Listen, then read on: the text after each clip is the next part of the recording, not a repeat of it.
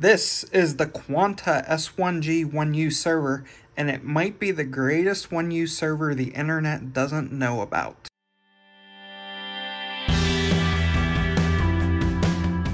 This is the Quanta S1G chassis, and in particular, this specific server is the S51G, and this is a Quanta server.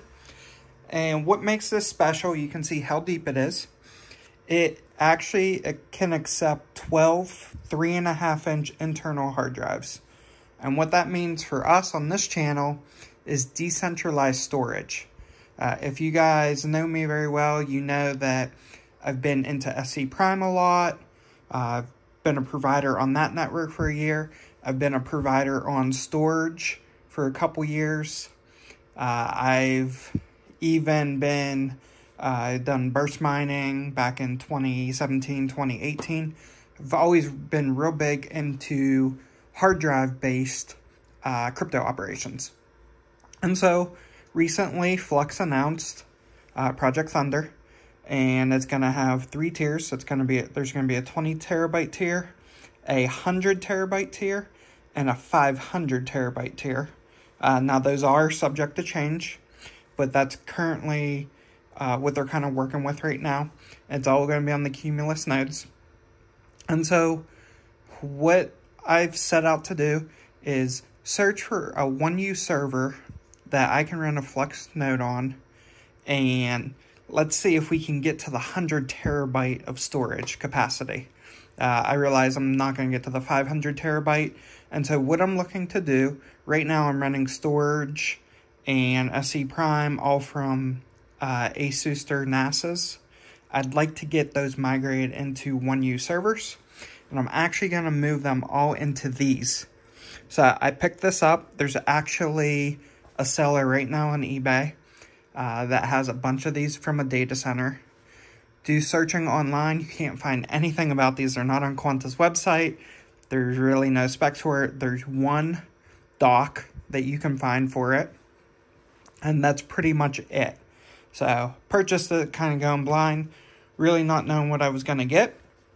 Now, one thing I will mention is when it arrived, it was screaming, and what happened was whoever owned this before in the data center actually cut all the fan. I pulled all the fans out, and they actually cut the PWM wire off. So all the fans were spinning at 100%, and they were screaming. So I went ahead and replaced them with these Arctic S4028 6K fans.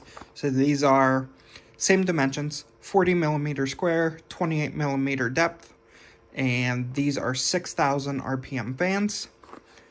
And you can hear it now. The server's up and running, and it's pretty quiet. Even at full 6,000 RPM, it's still pretty quiet for a server. So we're going to go ahead and get the cover off and kind of show you what it looks like. If we look at the front, you can see it's very basic. There's no drive bays or anything in the front. You spin around back here. Show you the ports in the back. It'd probably be a little bit dark here. But basically what we're dealing with is we've got 4 USBs. We've got a serial connection, a VGA. We've got 2 1 gig network ports. We have a 10 gig network port. We have an SFP Plus that we could use for an additional 10 gig network or a fiber connection. And we also have IPMI, which is huge. So let's go ahead and get the cover off. Set that to the side. And what you can see what we're working with here is we've got 12 3.5-inch bays. These basically unscrew, and they kind of become hot swappable in a sense that you just mount the drive to this, slide it into the SATA ports. There are basically 2 SAS controllers on this thing. So 8 of the drives run off one, 4 run off of another. And here you can see the fans. So these are the fans replaced. There's 5 40 mil fans. And then there's also 2 power supply specific fans. The power supplies are the Mini Delta, 460 watts, I believe. We've got the CPU that's in here right now. I'm actually going to upgrade this. So this is a V2 series of the E5 2600. So this will be getting replaced with a 2697 V2, which is the 12-core, 24-thread. Right now, this has a 10-core, 20-thread in it. And we've got, right now we have 8 gigs of RAM. There's 2 4-gig sticks in here. But there are 8 slots, so we'll be upgrading the RAM as well. Here you can see there is a OPC mezzanine card connector. Obviously, we're not using that. There is also a full-length PCIe connector. Now, one thing to keep in mind with this specific server, you can't boot off of this. I did try an M.2 to PCIe adapter to try to run the OS off of this. I wasn't able to do that. So just keep that in mind. However, if I booted off USB, when it was in, it got detected in Ubuntu. So the port works, everything's good, you just can't boot off of it. 2 redundant power supplies. And then just moving over, there are basically 3 little mini ducts here. So there's this one for the power supply, which is a hard plastic. This one's kind of like a cardboard paper type material, and basically just builds an air funnel there. It's not the best design, but I mean, it works. It certainly moves the airflow over the CPU and out the back. And then over here, you can see we have 2 empty SATA slots. And what we have here is we have a power pin, a 3-pin power plug for a SATA DOM. So on this specific unit, what you'll notice is right now I just have 1 SSD in here.